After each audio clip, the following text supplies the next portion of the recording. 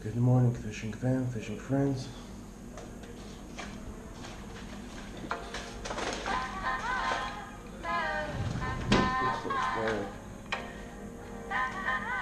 Put some music, then we'll get into it.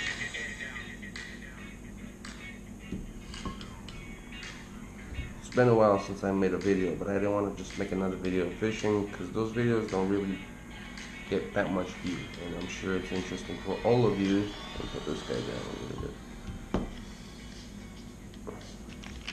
As it is fun for me to watch the videos when I catch them.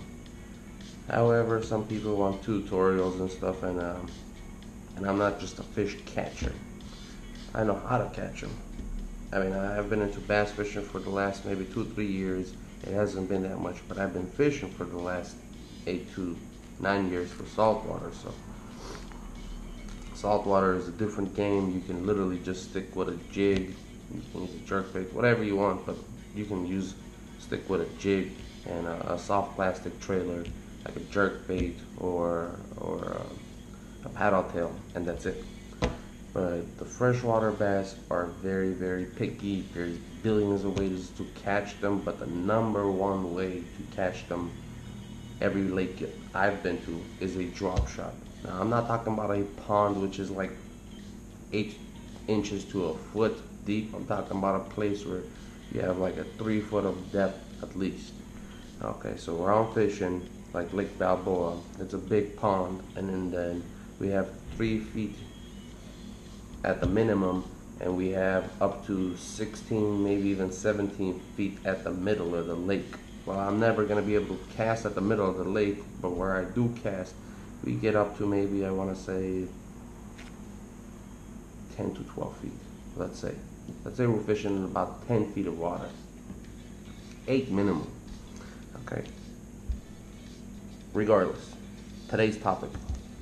I don't know if you guys can see my face, and the reason why I got the hat, because I'm crusty. I didn't get to shave nothing. Didn't want to scare nobody. I don't usually show my face. Don't care for those videos.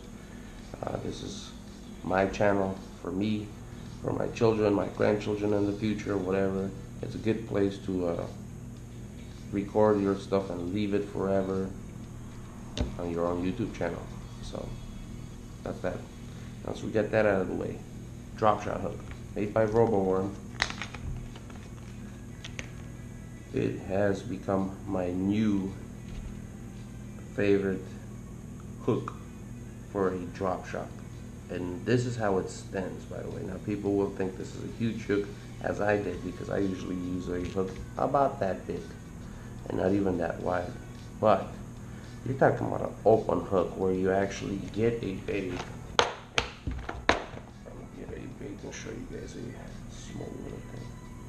You're talking about an open hook where you get a bait and you nose hook it just like that.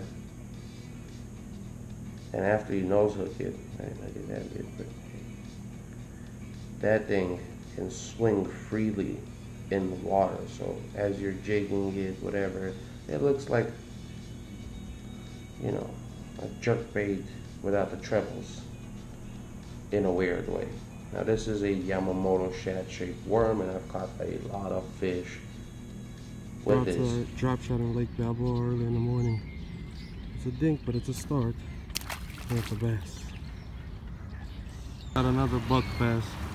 These guys are moving in to spawn, I'm guessing, because they're fairly close by.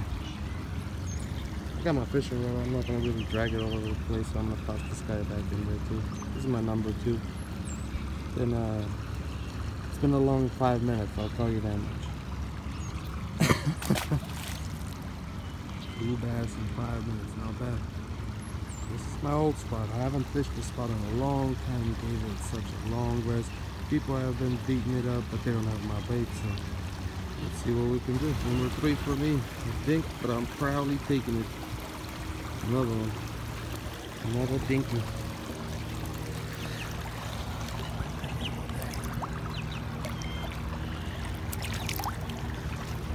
Yeah, which wind? Catching them alright. My bait's gone though. That's a nice largemouth bass from Lake Balboa. The fish early in the morning paid off. Second cast, didn't really know what to expect. That fish wanted it. Drops out, of course. It's gonna say he's probably a little less than a pound. I'm gonna get a scale on him real quick.